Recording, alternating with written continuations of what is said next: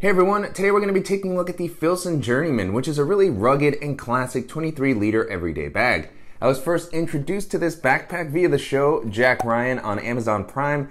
I saw the main character wearing this in one of the scenes and it looked like a really great bag. I started researching it and found that a lot of people really like this bag. So, I was very curious to try it out. I'm a big fan of Filson's Dryden backpack. I've been talking about that a lot over the past couple of months as I've been using it quite a bit, and so I was excited to have a chance to check out the Journeyman, which seemed to have even more of a heritage vibe than the Dryden backpack. It's a little more compact, simpler layout, and so in this video I'm going to be talking about my experience using it over the past couple of weeks. I'll show you how I've loaded it out, walk through all the features, and I'll also talk about how it compares to some of the other similar bags that are currently on the market. Before jumping into the video, I want to thank Huckberry for sending the bag for me to test out. And if you're new here, welcome. My name is Danny, and on this channel, we love reviewing popular travel and everyday carry gear. If you like these types of videos and you'd be interested in seeing more, please consider subscribing as it helps the channel out a lot. So with all that being said, let's go ahead and jump in. Starting off with the overall aesthetic, to me the bag definitely has a pretty heritage and timeless vibe. It feels like it really lives up to the Journeyman name as something that, is pretty much suited for any type of adventure. It's not overwhelmingly technical. It doesn't have a ton of straps, attachment points. It's pretty simple overall, but that gives it a versatility that's going to allow it to work well in any environment, whether you're taking this into an office, exploring a city, traveling, or even going into the outdoors.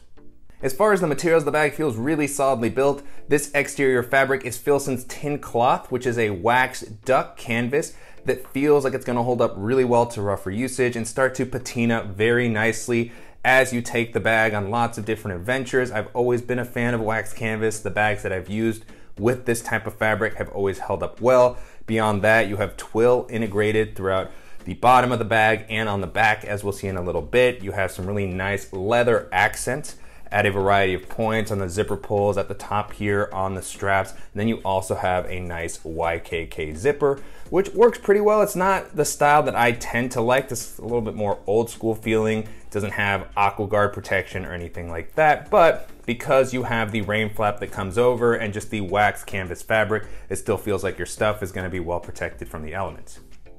Continuing along the outside of the bag, there's really not a whole lot going on. There's no external water bottle pockets, no compression straps, not a lot of attachment points or anything like that. You do have a handle at the top, got kind of this leather loop here. It's not the most comfortable or robust handle by any means, but it does feel like it's gonna be great for hanging the bag up. It's not going to tear anything like that. It's got this leather here that feels durable.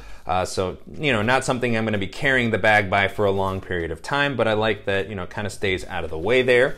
And then one other thing while we're talking about the exterior is, does the bag stand on its own? I would say it's been kind of a mixed bag. It does a pretty good job when it's packed out and the weight is well distributed. The bottom is fairly flat, but if it's a little bit emptier towards the back, you can see that it has a little bit of a tendency to lean forward, so that's something to keep in mind. And then as far as the capacity, the bag comes in at about 23 liters, which is a really great daily bag size in my opinion. I was able to hold all the items that I normally like to carry with me, and it didn't feel like the bag was overly stuffed or tight. And then even when it's a little bit more packed out, the bag still maintains a pretty compact silhouette, which made it great for navigating crowded areas, jumping onto public transit, and carrying onto pretty much any domestic or international airline. Taking a look at the harness system, so far the bag has been pretty comfortable to wear. These straps here definitely feel in line with many of the other more heritage style bags that I've used in the past, so the padding is not quite as robust as what you might see on more modern bags. That's one of the things I really liked about Filson's Dryden backpack, is it has, really just well padded, meshy straps. Here you have something that's a little simpler. It's still comfortable. They still offer some padding. On the inside, they have this moleskin, I believe, is the material that's used, that's soft, comfortable. It's meant to provide a little bit more breathability. And these straps also have a good width to help prevent the bag from digging into your shoulders when it's a little bit more packed out and you're wearing it for a longer period of time.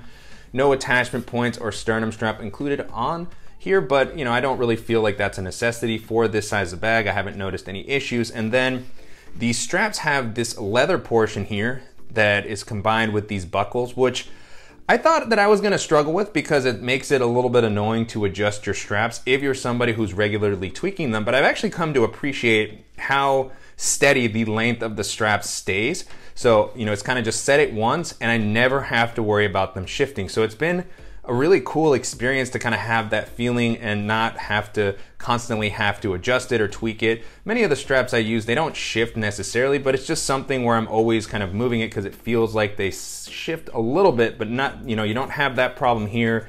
It's just kind of grab and go. They have stayed at the place where I want them to. So really cool system here if, you know, you're somebody who just wants to kind of set it and forget it. And then moving into the back paneling, not a ton of breathability here, of course. This is a twill backing, which, you know, feels soft. There is some padding here, so generally it's been pretty comfortable, but you don't really have any sort of deep air channels, breathable mesh, or anything like that. So again, heritage style, it comes with the territory. It still felt nice, but it's just not gonna be quite the same level of comfort that you might find with some of the, you know, more modern bags, or even something like the Dryden backpack, which again, had just a little bit more kind of padding and breathability. But for this size of bag and the weight and the time that I've been wearing it, haven't really noticed any issues. It's felt really nice. And then jumping into the organizational options, the bag keeps things really simple. On the front, you just have one kind of quick access pocket that is simple but very spacious.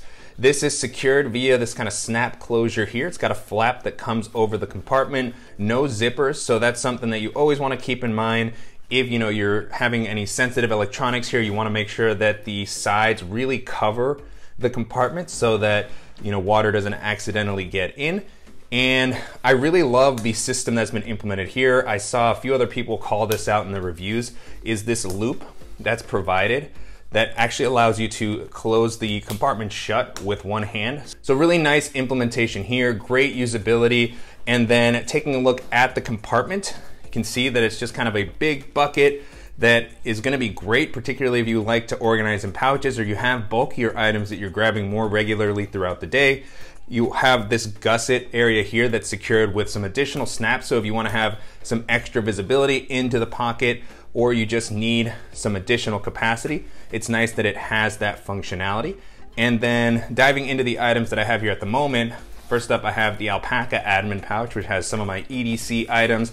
I believe I saw in George Define's review, he has the same pouch that he's using in kind of the front pocket. So definitely thought that was an awesome idea. And so besides that, I have my sunglasses with their case, and then a couple of smaller items that really just kind of get swallowed up in here. So you can see there's just so much space here to take advantage of. I have my GoPro, I have my AirPods, which I'm grabbing throughout the day, a cable to charge my phone, and then on the back you have some simple organization, still very useful. You have one slip pocket that might be a better spot to put your phone if you're not carrying it in your pocket. At the moment, I have a power bank that fits in there comfortably, and then a couple of small slots for a pen or a stylus, which I have here, just the everyman pen that I use sometimes. So yeah, not a whole lot going on here. But again, very effective, very easy to just kind of drop stuff in as you're running around throughout the day. And then moving into the main compartment, you have another sort of snap closure here, which is great for the rain flap. That's what really helps keep the zipper protected from the elements. And so it has a similar system here, leather snap closure. You have the kind of one-handed loop here that makes it very easy to open and close. So it's a pretty seamless experience. And so opening this up, you have the zippers that have, again, the really nice leather zipper pulls. And then this zipper here is not always my favorite style. It works very smoothly on this bag. I haven't had any issues. And then you do have to kind of just flip the rain flap back when you're wanting to access the bag so that it stays out of the way. And then it's not a clamshell style opening, it's a top loader, but you can see that the zipper comes down quite a bit, so you still have plenty of visibility into this main area at 23 liters. Again, just a lot of space, and I like that because it's a simpler layout, it really feels like it can hold just a lot. Even with the items that I have here, it's not completely packed out. I still had a little bit of leftover space. And so diving in at the moment, I have my Beat Studio wireless headphones, and then I have the Evergood Civic Access pouch, 1 liter. I also have the Air Pro Tech Kit, which I've been using a lot as of late. And then just because I had some additional capacity here at the bottom, I tossed in the Evergood Civic Access pouch, 2 liters, but could easily fit my drone in there instead, a packable rain jacket. If I wanted to bring a water bottle with me on a particular day, I'd probably end up placing it into here, which I'm not always crazy about because my laptop is also in this area. We'll talk about that in a second. And then, with the amount of space that's offered here, and because this comes up, you could, use this as a minimal travel bag if you wanted to toss in a packing cube, a dop kit, an extra pair of shoes. You could easily use this for a weekend trip. And then on the front of this main compartment, you have some simple but useful organization. You have kind of a taller slip pocket that might be a good spot for a notebook, smaller tech pouch, maybe a jacket. So a good spot to just kind of have some separation from the other items in the compartment. And then you also have a zippered pocket that's actually pretty spacious. It goes down a good amount, so it'll be able to handle some larger, maybe even bulkier items. At the moment, I just have some of my tech gear in here. So I have my Apple Magic Mouse, and then I have the laptop charger for the laptop that's in the other sleeve in the compartment. Before moving into that, did just want to call out that I like the lighter lining on the inside, so it still provides just some good visibility so that you can reach in and grab whatever you need. And then on the back, you have the Filson logo here in the middle on the padded laptop sleeve. And so this is a little bit thicker than your standard slip pocket, so it'll provide some protection. It isn't pulled up off the bottom of the ground. Unfortunately, there is a little bit of padding there, but it's just gonna make contact. So it's something where if you're a little bit more paranoid about your device, it might be good to place it in an additional case or sleeve. You do have the ability to fit up to a 15, potentially a 16-inch laptop here. The back offers a nice amount of padding. You can kind of see that there. And then currently what I have here is a 13-inch MacBook Air, but you can see there is some leftover space at the top. And so pulling my device out, now the compartment empty, you can get a better look at the inside. This does come up a decent amount, so if you happen to have a thicker device or you do want to use a case with your laptop to give it a little bit of additional protection, it should fit in there pretty comfortably. And so yeah, although it's not as well padded as some of the laptop compartments that I typically like to use, I feel like that also comes with the territory with more of a heritage style bag like this. It still offers some padding here.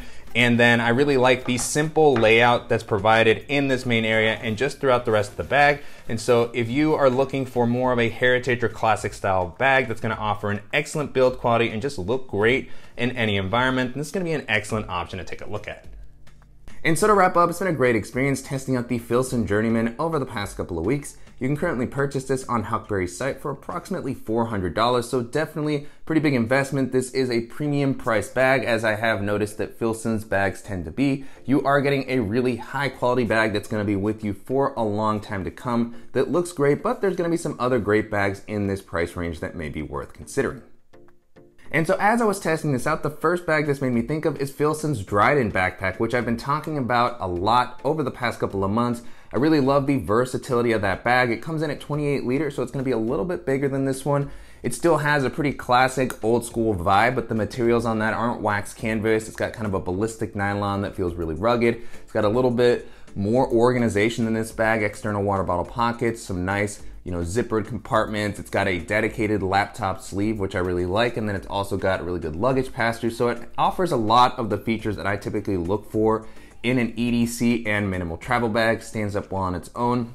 I believe it's gonna come in at a slightly lower price point than this, so if you're looking for a bag that's got a little bit more organization, that's gonna be a little bit bigger, but that has Filson's overall aesthetic, and that's gonna be one of the best options to take a look at.